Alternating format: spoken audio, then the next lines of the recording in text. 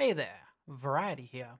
Welcome to today's video in which we're going to be doing a full raid guide for Archdruid Elite Raid for TarisLand. This raid I found a lot of fun and has a lot of different interesting mechanics, so today I'm going to explain each of them in turn to give you all the knowledge you need to successfully clear this raid. Okay, so let's get to it. Before we start, I want to talk about just some of the general main mechanics you want to keep in mind. So somebody needs to go to the NPC and grab the buffs from them. Teams take turns to go into portals to defend the seed. So in the middle of the room, there's going to be a portal that spawns. You walk on top of it and you go inside and defend from ads. You will see it in the video. So you send in one side of your raid team and then your other side, and you keep changing. The tank should keep the boss away from the green stuff on the ground because it can summon mechanics in the green stuff and it will wipe your party. The boss should always be turned away from the raid team. Interrupts are going to need to be used on the boss. It's helpful if the DPS have these to back up the tank just in case, and the healers must constantly dispel people when they get effects such as root. Okay, so let's get into the fight. So let's get this raid started. We decided to main tank with the Frost Barb, and I am off tanking as the Paladin. The first attack is going to be Bear Claw. Basically, face the boss away from the raid so this doesn't affect them. So he's going to use heal here, make sure you interrupt it, and then he's going to use wild roar right after it. In a moment, he's going to summon 4 shadows. They're going to put a green area and a red area. Stay out of the red and run into the green. He's also going to use Starfall, which basically means just move. You know, you're just dodging mechanics here. Run into the green, and then he's going to summon his ads. You need to kill these ads, otherwise they're going to heal the boss. So really high priority on killing these ads before they reach him.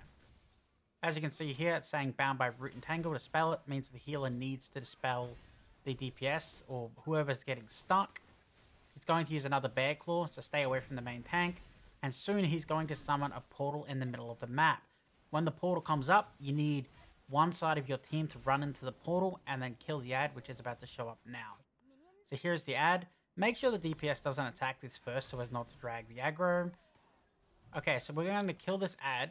And then when he dies, it's going to summon a shield, and it's going to protect us. After the ad dies, it's going to summon a bunch of small ads.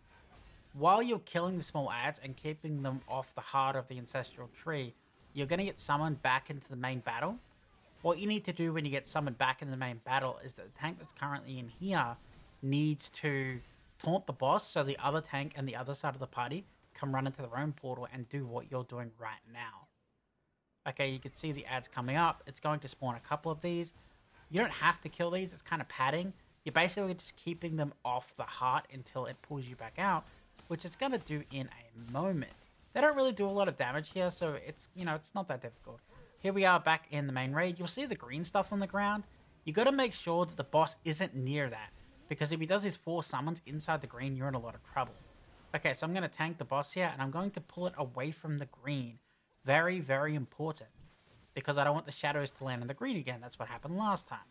The decaying arrows basically makes it so if you're the furthest away from the boss, he keeps hitting you with it, and it makes you take more damage. So if you're taking a lot of stacks of that, just move in a bit closer than your other teammates. So at this point, you've seen all of the stuff that's going to happen in Phase 1.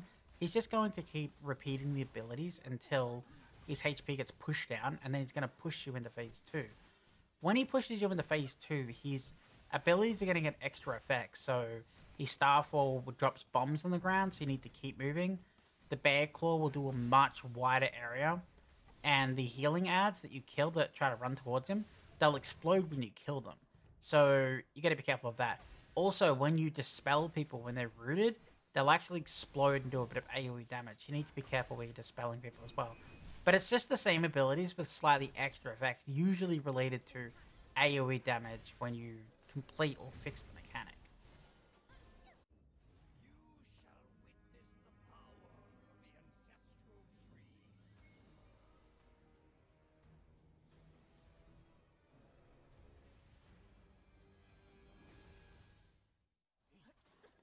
Welcome to Phase 2.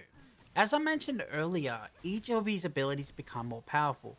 So for example, the Starfall does a bit of AoE on the ground, When you dispel, it does AoE damage around the person.